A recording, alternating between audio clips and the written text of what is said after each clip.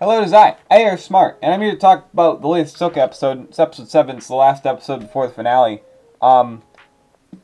It's pretty meh, if I'm being honest. I kind of want to talk about, there's some stuff I want to talk about, but overall it was just kind of eh. It was like, really? This is the last episode before the finale? They better do good in the finale. They better finish this thing up well. But, if my prediction's right, they're probably just going to do a cliffhanger. So anyway, I mean, C-3PO showed up. I guess Anthony Daniels decided to need a paycheck and was like, oh, I'll play C-3PO again. So, I mean, it's always good to see him, you know? It was kind of cool. But yeah, that reminds me. What's up with Hera in this show? Like, seriously, she just kind of sucks. She's really annoying. Is anyone else getting that?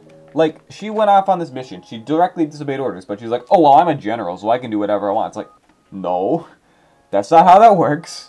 And then she, like, got 3 people killed on this mission she wasn't allowed to go onto anyway. And then she's just like, but I was doing it for a good reason, though. Thrawn's coming back. And then the senator, the Ziono, is that what his name is? Yeah, it's the guy who's Kaz's dad, which thanks for reminding me that Star Wars Resistance exists. Anyway, why is he such a jerk? But at the same time, he's kind of right. Hera's really wrong in this situation. I don't know. I swear, if Hera wasn't so hot in this show, I would hate her. Oh yeah, Mon Mothma was there, and it's cool she's the Chancellor now. That's kind of cool. She's Supreme Chancellor, but it's like, she's so much cooler in Andor, man. She was, I hate to say it, but she was better in Andor. I mean, come on. She was such a good character in Andor. Here she's just like, hi, I'm Mon Mothma. Is Thrawn a real threat? And Hera's like, yeah. Why does the dialogue suck so much in this show? I hate it so much. Anyway, so I mean, there's that. But anyway, now that Thrawn is here, he's carrying the show on his back. Which unfortunately meant that, like, Baylan and Shin kind of got, like, shoved off to the side in the episode. They really were, like, really strong last episode, and Thrawn too. But now it was kind of like, alright, get out of the way, Baylan and Shin. Thrawn is the real villain now, which kind of sucks, because I was really getting into their story, so I don't really know what they're doing with them. And again, that's another thing they have to somehow wrap up in the finale.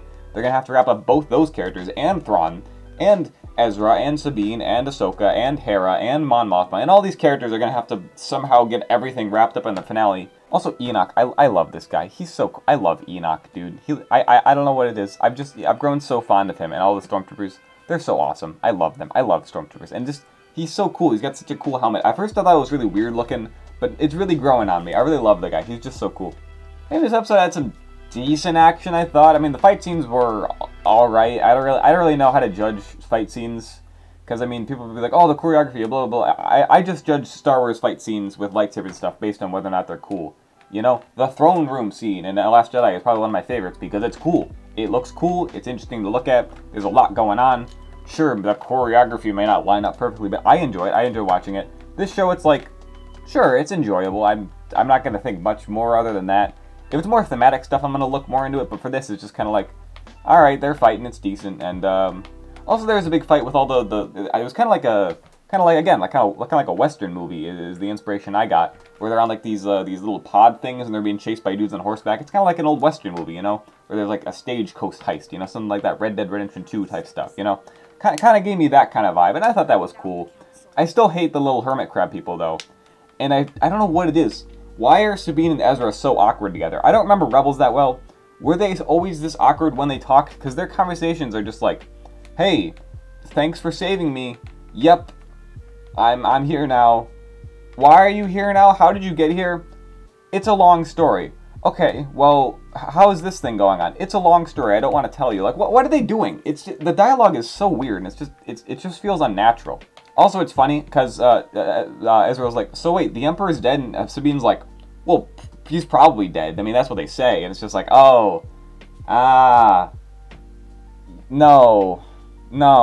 But seriously though, what was up with Baylan and Shin? I'm coming back to this again. Like Baylan was just like, hey, Shin, we have to go on our separate paths now, because I need to go find this great mystery thing, which they didn't even mention. They mentioned that last episode. I thought they were going to talk about that. He's still trying to find some great power on this world. We don't know what it is yet. And he's just like, well, you want to go serve the Empire, so go serve the Empire. And she's like, okay, and then she goes out to fight him. And then she runs away. But the whole time, Baylan is just like standing on a hill until Ahsoka shows up and he fights her. And then he just continues to stand on that hill. Like, I thought he was looking for the thing. Why didn't he leave to look at... Why was he just standing on the hill? He could have gone and helped Shin, and... I don't know. That's just... Why are characters being dumb all of a sudden? That really bothers me. Especially because these are the two characters I like the most in this show. And they're just... Why did they do the things they did in this episode? It was very awkward. Anyway, here's my my biggest complaint in this episode. The stormtroopers. They all just died, because... again! I thought we were done with this crap. I thought we were... it's just... Again, why?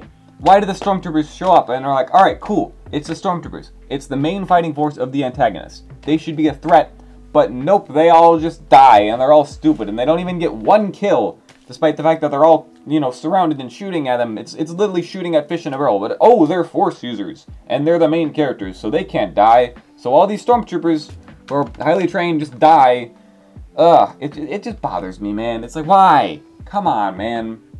And the more I think about it, I'm thinking like, I'm honestly, I'm watching this show thinking about a more interesting show in this concept I came up with. Okay, these stormtroopers have been alone, not alone, but they've been stranded on this world for 10 years.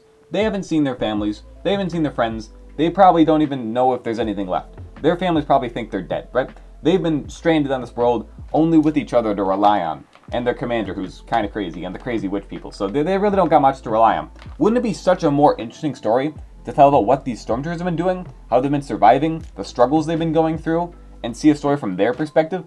No, they're just gonna go die in the background, because that's what stormtroopers do. You don't get to be interesting, Mr. Stormtrooper. No, you die in the background. That's what you do. God, I hate my existence so much. Like, I'm not asking for the stormtroopers to just kill all of the main characters. That's not what I'm asking. It's just they should be a threat. They shouldn't be like, oh no, we're all getting killed easily, we have to run away. It should be like, you know, they shoot at them and it's like, oh crap, there's this ton of stormtroopers, they're really dangerous, we gotta get out of here, and then the main characters have to run away. So the main characters still don't die, but it's just, can I not look like an idiot? That's literally all I'm asking. Please, just don't make me look stupid, okay? That's all I ask. So anyway, this episode was just kind of like, it was really filler, I guess? I don't even know if that's what you would call it.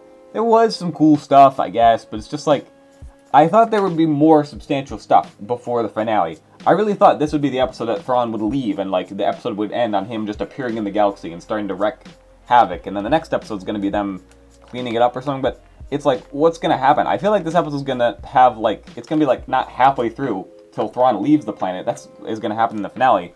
And they're probably just going to end it on a cliffhanger, like, oh no, what's Thrawn going to do now that he's back in the main galaxy? It's just going to be a stupid cliffhanger. And it's just like, I know that's what they're going to do, because that's the only way they can do it. Or they're just going to rush everything like they did in Mando Season 3 and just be like, yep, Moff Gideon is dead, Thrawn is dead, and then everyone's dead, woo. Like, I really hope they don't do that again. But at the same time, I hope they don't end it on a cliffhanger. I don't know, but that's probably what they're going to do, because they need to lead this into either a Season 2 of this show, which they'll probably do if they can, or that Mandoverse movie that Dave Filoni is making, which just makes me sick to think about it. It's going to be so bad, because it's just going to be the same crap in Ahsoka, where it's just like, whoa, remember this character from this show? Well, guess what? They're back, and they're helping join all these other characters to help fight the bad guy, and Thrawn's going to be the bad guy of that movie. It's just going to be Endgame. It's, makes me sick thinking about it. It's just going to be so bad. Anyway, that's my rant for this week over. I didn't hate this episode as much as I hated, like, episode 5, which was just fan service, and I hated it because of that. But I do think it was definitely a weaker episode. I mean, some people were all like, oh, yay, we get to see more of Ezra, and you got to do blah, blah, blah. Like, sure, that's cool. I think Ezra's better. He's less annoying than he was in Rebels, I thought. I hated that guy in Rebels, so he's cooler in this episode. But overall, it's just kind of meh, which is generally my feelings towards the whole show now. It's just like, it's got some good stuff, it's got some bad stuff. It's just kind of meh. I don't know. That definitely things that really, really upset me, but there really isn't anything really stand out to make me really love this series. And I don't know, maybe it's just I'm not the target audience, I don't know. Anyway, I hope you enjoyed. I don't know if you guys could tell, I got a sore throat. It's really annoying. I don't know if you guys can really tell, but it's annoying. That's what it hurts. My throat hurts. So anyway, the finale is next week. Hope it's good. Anyway, that's the end of the video now. Hope you enjoyed. Thank you for watching. You're super cool, all you people who watch my videos and watch to the end, because you're the real ones. So anyway, bye.